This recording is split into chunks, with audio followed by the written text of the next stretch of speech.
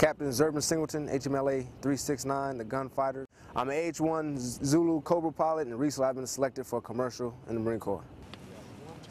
We're here today working with Captain Zerbin Singleton.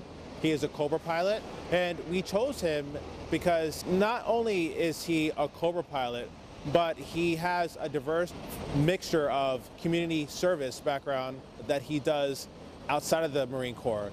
What we want to portray to the American public is not just what the Marine Corps does internal with his job or his MOS, but what he also does externally to service the community.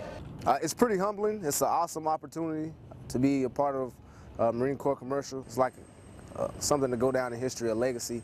One of my friends was Sean King. He was in the last big-time recruiting command commercial, and that was a pretty awesome commercial. I always wanted to be a pilot from as little as I can remember.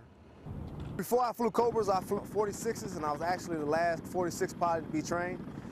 So that was a pretty big deal. I mean, I was just standing on the shoulders of giants. The aircraft had been around for 51 years before they retired it.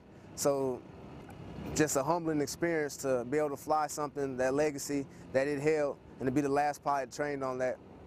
The Marine Corps, as they tell you, the best of the best. We're out there in the community doing things, whether it's mentoring or community service, and then just trying to be the best at everything that you do.